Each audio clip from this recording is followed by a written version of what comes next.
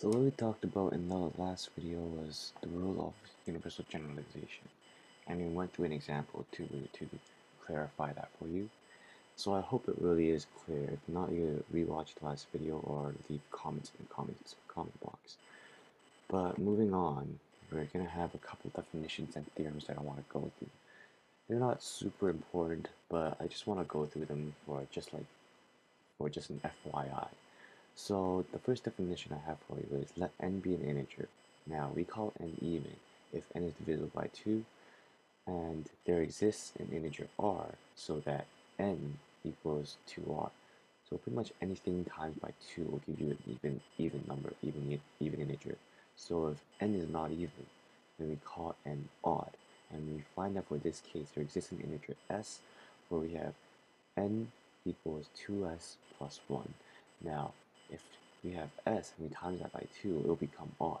The plus 1 is what makes the whole thing even. The plus 1 is what makes the whole thing odd. So 2s plus 1 is what makes n odd, or not even. This seems very intuitive, but then they have, pretty much mathematicians have like a statement for everything that for every kind of thing like this. So even if it's plain and simple that you see it, they will have a statement for it. So moving on, theorem 2.2 is for all integers k and l. If k and l are both odd, then k plus l is even.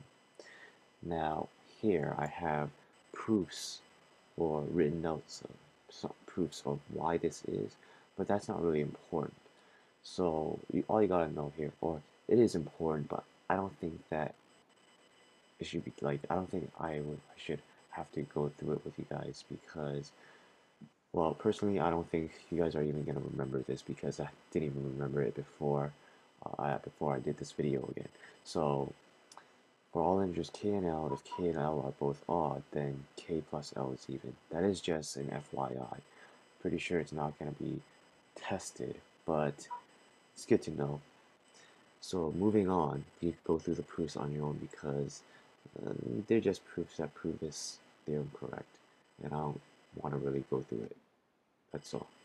So there are 3 more statements after that. For all integers k plus l, if k and l are both odd, then the product k times l is also odd.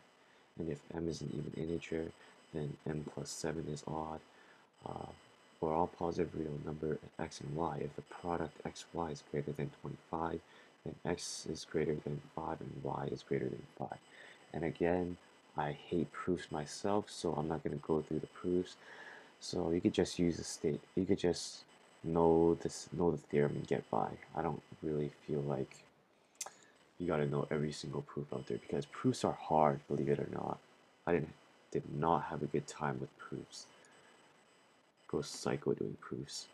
But anyway, more on to the fun stuff. We're gonna go through and check the validity or invalidity of these statements.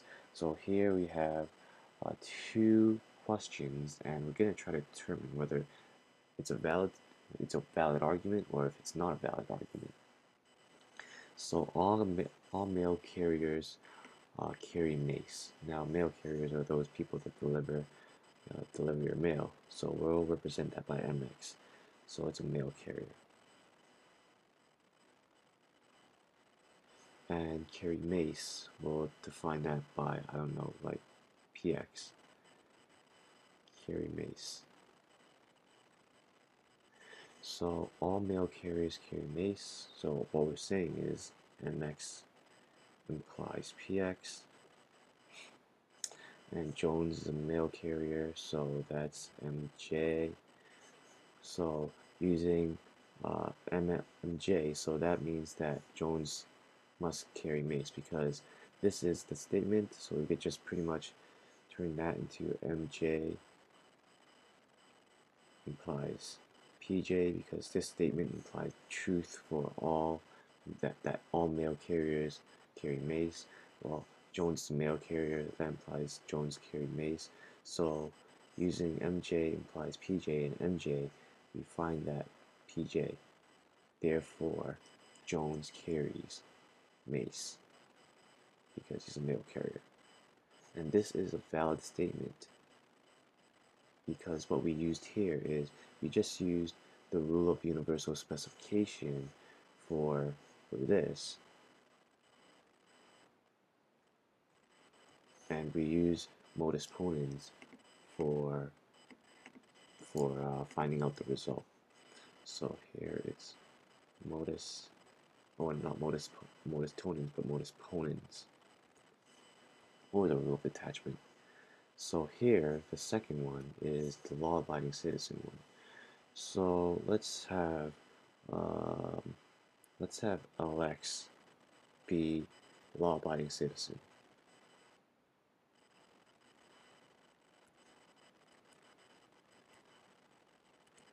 And let's have TX be pay their taxes.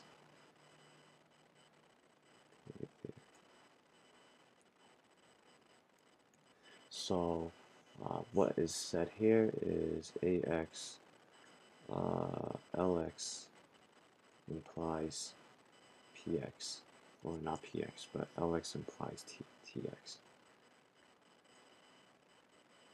Jesus Christ. I have trouble writing this morning. So law-abiding citizens implies they pay their taxes. Now Mr. Su pays his taxes.